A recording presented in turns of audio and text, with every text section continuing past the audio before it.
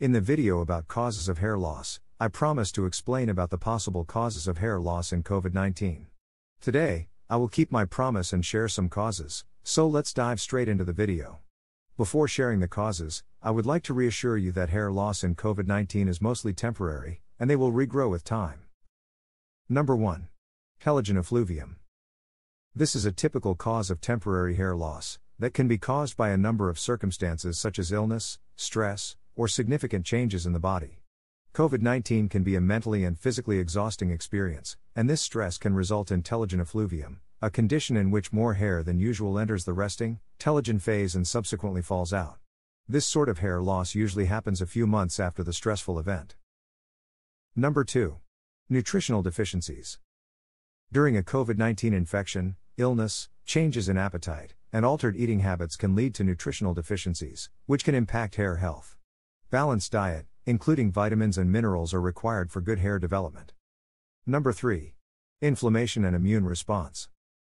The immune-related response to COVID-19 in the body may have an effect on hair follicles. Inflammation has the potential to interrupt the regular hair growth cycle. Number 4. Psychological stress. Hair loss can be exacerbated by the emotional and psychological stress connected with a COVID-19 diagnosis or the pandemic in general.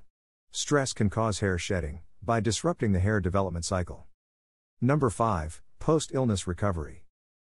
After recovering from COVID-19, the body may go through a period of adjustment and recovery, during which temporary hair loss may occur. Number 6. Medications.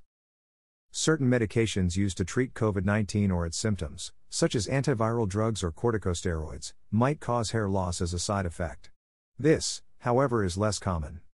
It's important to remember that most COVID-19 related hair loss is transient, and the hair normally regrows once the underlying cause is cured, and the body heals. If you are concerned about hair loss, you should visit a healthcare practitioner or dermatologist, who can examine your specific case, provide information, and if necessary, recommend treatments. Furthermore, adopting a healthy lifestyle, eating a balanced diet, and controlling stress can all help to improve general hair health during and after a COVID-19 infection. If you haven't, please check out the video on how to prevent hair loss. Thank you for watching the video until the end. Please hit the like button if this video is helpful, and subscribe for more health and fitness tips.